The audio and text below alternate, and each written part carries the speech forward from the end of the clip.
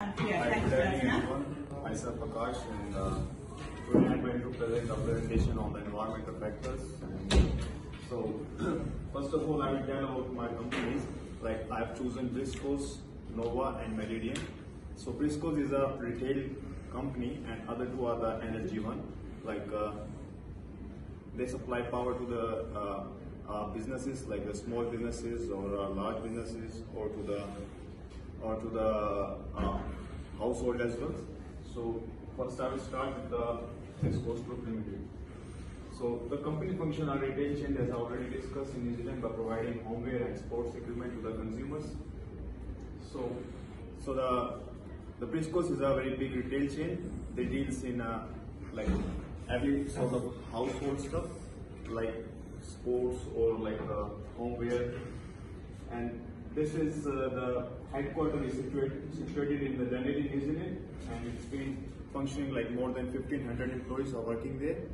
And so the products are available to the consumer under the brand names Briscoes Homeware, Rebel Sport, and Gaming Gaming. So next one is Meridian Energy Limited. It's as I told, like it's one of the biggest or the largest company in New Zealand. It provides about 35% of the electricity across the country as well. The company is located in Wellington with more than 1,000 employees and has a subsidiary power shop. So,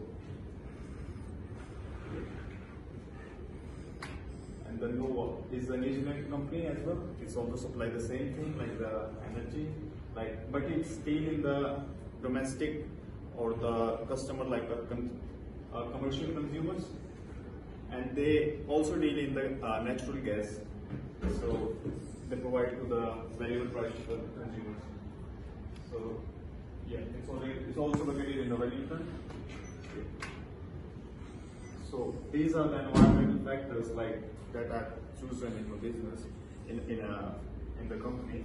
For the example, in this course, you can see the customers. The purchase behavior and shift in their choice of preference create a strong influence on the kind of products or services that offered by a company. So I have selected the two things: the consumer, customers, and the technology.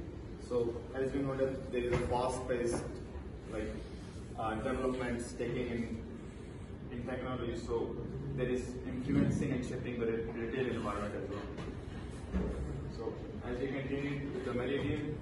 So here the external environment is considered for the Meridian because it's working in the electricity generation and retailing industry. And the second one is laws and regulation. Meridian Energy has aligned its operation with Employment Relation Act.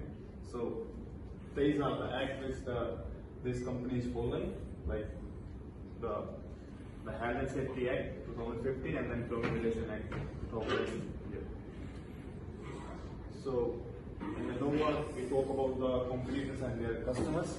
So the competitors of Nova is like the Meridian as well, like is competitor as well, and the customers are it's very difficult for the Nova to develop its market share for brand loyal customer. This factor has been influencing the profit and the revenue of the company, and therefore Nova has to come up with a strategy that could help in handling the external environment factors. So this is the complex situation. Like for the Briscoes, they have to identify what sort of customer the products they like and how to influence the two factors of sales and marketing and research development. Second is Meridian in experience a complex situation resulting from the resource factor of the external environment. And the third one is like the Nova Energy, they experience the challenge of a brand loyalty. So it's not a low brand, but it's just a brand loyalty by the customers, which is an outcome of the ineffectiveness of the sales and marketing function and the human resource. So these are the techniques like how we can improve those things. So the environmental intelligence would be improved through the management of research and development activities, which further will help for Briscoes to come up with better products. So with this technique, we can easily deal in the problem or easily solve that problem like that we're facing before. So, and the second is Nova can enhance and manage the performance of its sales and marketing function and the human resource function through the use of controlling external environment technique of the management Yeah. So Nova can manage these things as like they're getting feedback from their customers and then like take a decision like how to improve the quality of their product that they're serving to the businesses or to the customers. So these are the stakeholders. Like in the pre-course, the relationship with employees would be through inclusion of career development opportunities. Their employment cycle is responsible to providing applications to them for their contribution in the growth of the company. So, and the second one is Meridian and Energy are internal stakeholders that have the great influence in handling the impact of environment factors. So, but in Meridian there is one external which is the government and the board of directors are considered as a internal role. So there is a compliance, which is there's a different compliance in all the three companies. Like some are internal and some are external. The internal which is done by the company only, and external are those ones like, for example, they following any rules and regulation of the council. So yeah, I mentioned.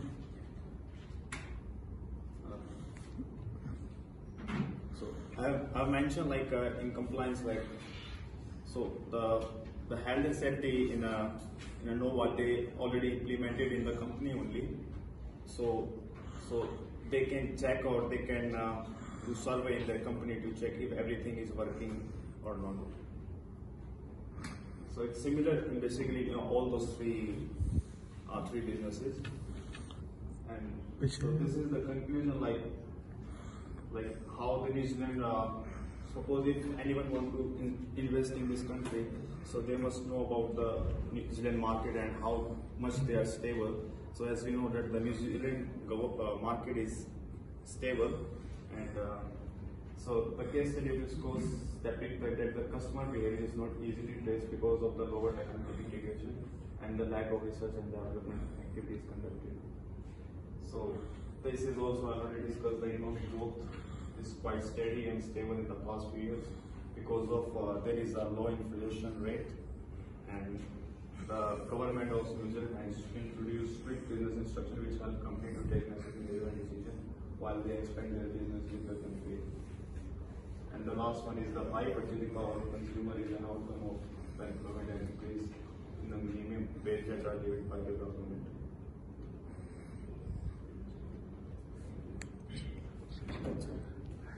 Okay, audience, you can ask questions. Or you can ask questions from the audience. How can we communicate with the stakeholders? As I told you, like we can communicate through different things, like daily meetings or like a weekly meetings. For example, board of director can conduct meeting like every week in the Nova company, so they will know like what's the problem or what challenges we are facing or what solution we have to do to prepare for the future. Any other questions?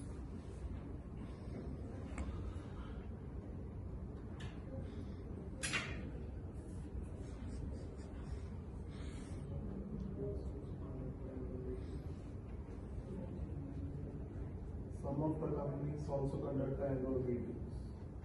So it's like, what's the difference between the weekly and annual? Like they do a meeting like once in a year. Some of the companies. Yeah, some of the like suppose in a small, actually these are the medium scale businesses. Just two businesses that are totally Meridian and Nova are the medium scale. So they are like do the meetings in just like the months or like 2 months, but in the big organization like they don't do like in a 1 or 2 months. At least they do in a like 6 months or in a 12 months. If anything, a big need of change they want, then they only do like as soon as possible they can.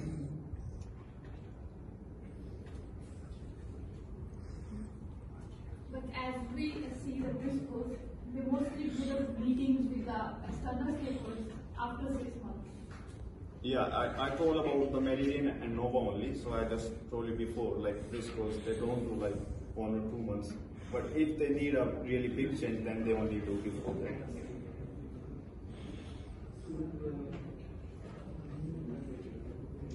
Any other questions?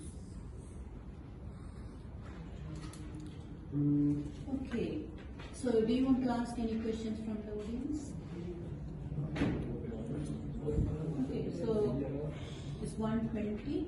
So your presentation was short, 11 minutes. Thank you.